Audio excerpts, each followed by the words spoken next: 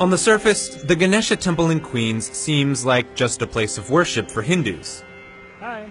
But if you take the side entrance, down the hall with all the lights, follow the signs, down the stairs, follow more signs, down more stairs, you'll find the Temple Canteen, a restaurant serving food to rival anything you would find in India.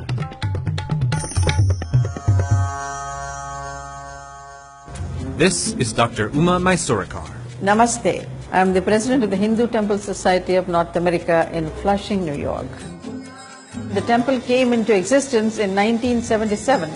And as one of the first of its kind in North America, the temple has become a cultural hub for Hindus throughout the U.S. This is a place like home. People who come to the temple spend their whole day here. They have their worshipping services in the morning, and then very often we have cultural programs. But also, they come here to eat. They come to the temple to eat? Yes, they do come here to eat. Some of them come just only to eat, not even to come inside the temple. So, in addition to a place of worship, a community center, and a wedding venue, the Ganesha Temple serves cuisine authentic to South India and is open to the public. And the food is pretty fantastic. Just ask the New York Times, or New York Magazine, or Anthony Bourdain. This is delicious. It's not easy to find our Indian food everywhere around the corners, so people come to find authentic Indian food. Okay, so if you don't know anything about South Indian food, here are some of the must-haves. There's vara.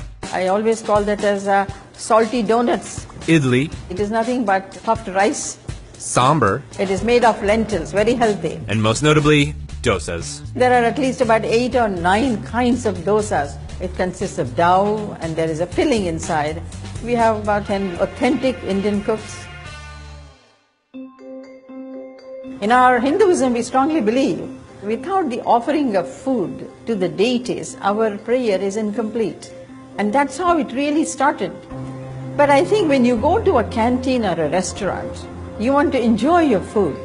We want to make sure that whether it is a Hindu or a non-Hindu should be able to enjoy the food.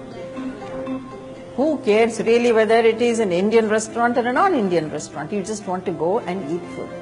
So the next time you're hungry in Queens, try the temple.